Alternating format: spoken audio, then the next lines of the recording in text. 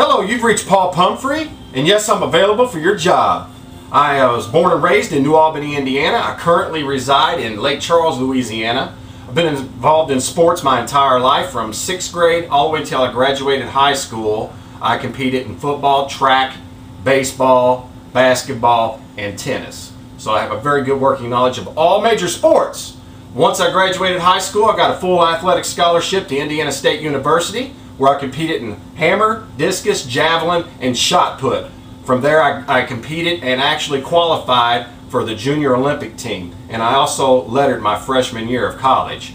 From there, once I was finished with that, I started getting into martial arts, where I'm now a black belt in pancration and eclectics, which is the art of breaking. I am a two-time world champion in breaking on ESPN, and so I've taken that martial arts experience and covered a lot of areas in sports and applied that into sports. So I have actually commentated, I have actually talked about sports and competed. So I have a very good knowledge of that, and I think I'd be a very good host or commentator for whatever you're looking for.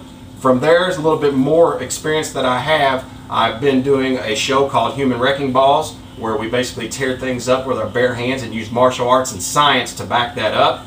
And I have also done another show for the National Geographic Channel called Strongmen, where we traveled to Scotland, Spain, and Thailand. And I competed in the Highland Games in Scotland. I trained with the Muay Thai fighters in Thailand. And then when I went to Spain, I competed in the Extreme Outdoors Championships in wood chopping. So if that doesn't give you a good spectrum of sports, I don't know what will. So if you're looking for a guy who has a very good knowledge of everything and actually can apply that, Paul Pumphrey's your man. I am the human bulldozer. Check me out and you will not be displeased, or you will not be discouraged. Paul Pumphrey. Thank you for your time. Have a good day.